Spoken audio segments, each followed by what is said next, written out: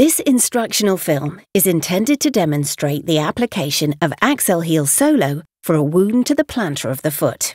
Our process starts once the primary dressing has been applied to the wound. Make sure you have everything ready and close to hand to ensure an efficient dressing change for your patient. Prior to applying Accel-Heal's electrode pad, ensure any excessive dry skin is removed and avoid using emollients. The selected area needs to be cleaned with the wipes provided within the treatment pack. This preparation will ensure a good adhesion of the electrode pads. To avoid pressure from the electrode wires due to footwear and mobilization, apply one Accel-Heal pad to the dorsum and one to either side of the foot.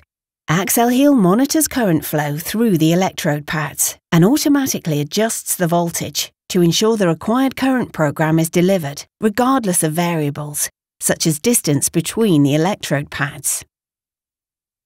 Apply the Accel-Heal pads on healthy skin, away from the area covered with the primary dressing. You are now ready to apply bandages to the wound site. Ensure that the electrode wires are fed through the bandage using wadding and a securing bandage to absorb exudate, and avoid any pressure from the wires due to footwear and mobilization. Once you have completed the dressing, you are ready to connect the Accel-Heal Solo device to the electrode pads.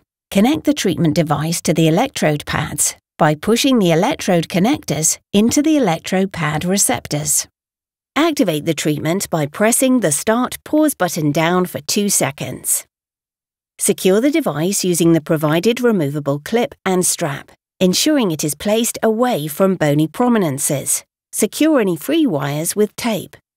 The Accel-Heal Solo treatment device runs for the full 12-day treatment, after which time it will switch off automatically.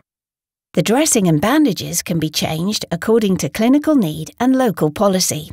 The electrode pads are disposed in clinical waste alongside the dressings. The device needs to be disposed of in a recycling facility. The treatment consists of one device, making it a single 12-day treatment course. The Accel-Heal therapy delivers repeated treatment sessions with a resting period which are repeated throughout the 12-day treatment period. Further instructional videos on device change and troubleshooting are available.